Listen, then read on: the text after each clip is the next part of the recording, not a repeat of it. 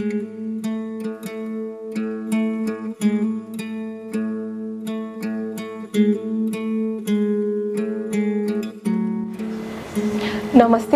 मेरो नाम याशो हाङमा राई। मैले सोशियोलोजीमा मास्टर्स गरेर बसिरहेको बेला युएन इन्फर्मेसन सेन्टरमा इन्टर्न गर्ने मौका पाएँ र यहाँनिर मैले धेरै कामहरू सिकेँ र मैले आफ्नो कन्फिडेन्स पनि बिल्डअप भए जस्तो लाग्यो र अहिले म एसओएस बालग्राममा स्पोन्सरशिप असिस्टेन्टको रूपमा कार्यरत छु। नमस्ते, म मनिषा। मैले masters of social science Dhaka युनिभर्सिटीबाट गरेको अनि सन् 2015 मा युनाइटेड नेसन इन्फर्मेसन सेन्टरमा 6 महिना इन्टर्नसिप गर्ने मौका पाएँ र हाल म टिच फर नेपालसँगै फेलोसिप गर्दैछु।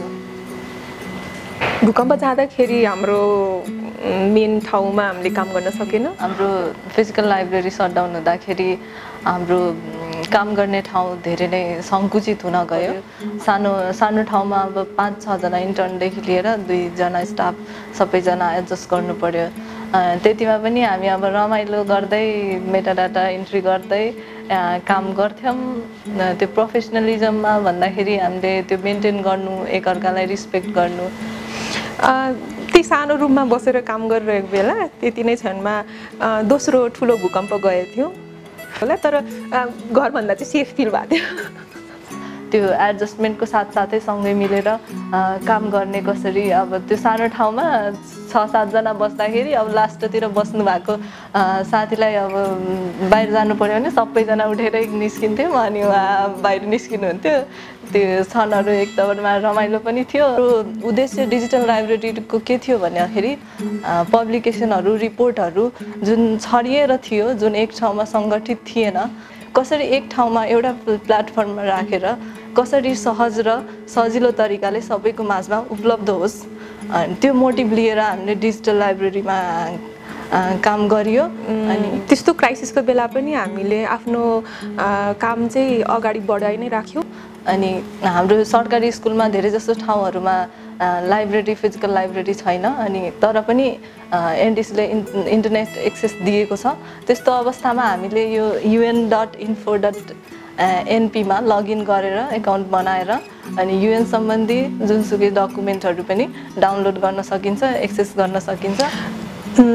यो इन्टर्नसिप गर्नुभन्दा अगाडि भनौँ न प्रोफेसनल फिल्डमा एक्सपिरियन्स थिएन र यहाँ आएपछि चाहिँ मैले अफिस कसरी सञ्चालन हुन्छ त्यो थाहा पाएँ र वर्क डिसिप्लिन पनि सिकेँ जस्तो लाग्छ।